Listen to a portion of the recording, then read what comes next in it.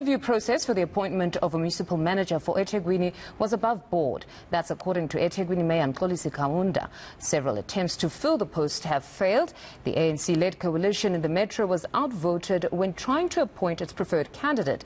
eNCA's Lethiwe Mdluli was there and joins us now. Lethiwe, it seems that the ANC sticks to its guns. It says it did not influence the preferred or influence the appointment or seek to do so, the appointment of the municipal manager. Well, Mfundo, for now, that's what the mayor is saying, is that there was no political influence into the selection process of those candidates. But the question that still remains is whether the Ethekwini Municipality will have a municipal manager anytime soon. And that's because this process has been marred by allegations of political interference and also opposition parties calling for them to be a part of the panel of the selection of selecting candidates. So far, on Monday, the council here in Ethekwini rejected the recommended candidates, saying that they believe that the process was not fair and they are calling for them to be a part of this process. The DA specifically has come out and said that they do not believe that this process was above board. Those are the words by the mayor, of course, and they are saying that this process needs to start afresh.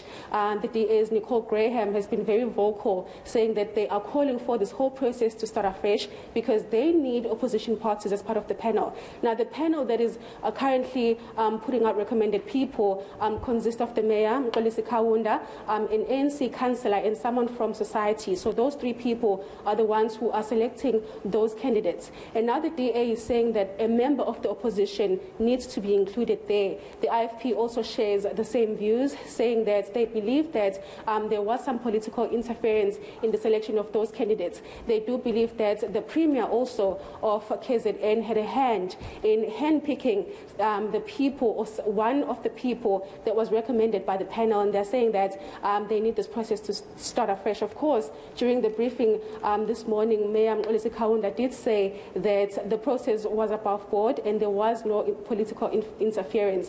While speaking about this issue at this briefing, this is what he had to say.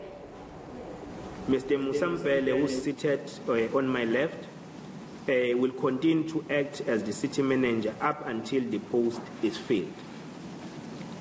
We want to reiterate that the panel did its work diligently and did not break any law, as our sole purpose was to find a suitable candidate. We are confident that due process was followed. It is rather unfortunate that the opposition rejected the panel's recommendation on the basis of rumors and gossip which were circulated in the media. They did not raise any substantive issue to challenge the selection process which was conducted. The implications of the council decision and the way forward will be discussed at the next ENCA meeting. Then we'll update the members of the public on the way forward. All right, like as you said, Lethiwe, there's clearly no way forward for now. It will be discussed at the next ENCA meeting. Of course, and that next ENCA meeting will be held next week. That's what the mayor is saying.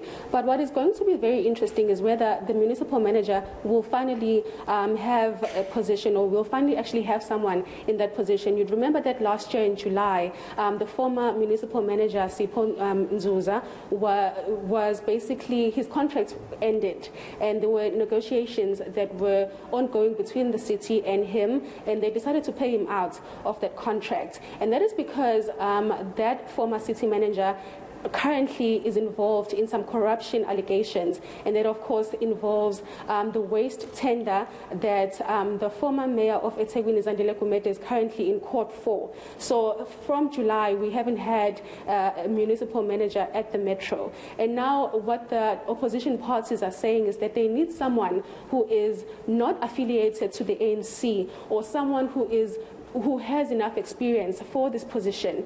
And more recently, what the council is saying is that they do not believe that the recommended people will have enough experience for this position, and they do not believe that the process, of course, has been not infiltrated by the ANC.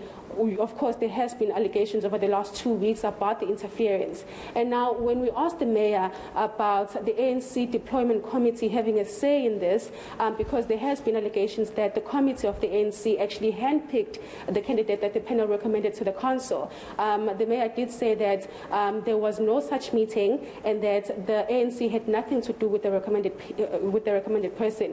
While speaking about that, this is what the mayor had to say. They wrote me a formal letter. They accused us that the ANC deployment committee sat and decided on 3 names and all of that. I responded, and my response still remained the same. There's no deployment committee that sat and decided on the candidates of the city manager's position. Why we are saying that? The ANC is very clear in how it deals with its own business. I'm not speaking on behalf of the ANC, but as a deployee of the ANC. The only limit that the ANC has is when it deploys us as mayors, deputy mayors, as you know that we conducted interviews before we appointed, the speakers, chief whips or whips of the council, and dealing with the list of councillors who will be deployed in the municipality.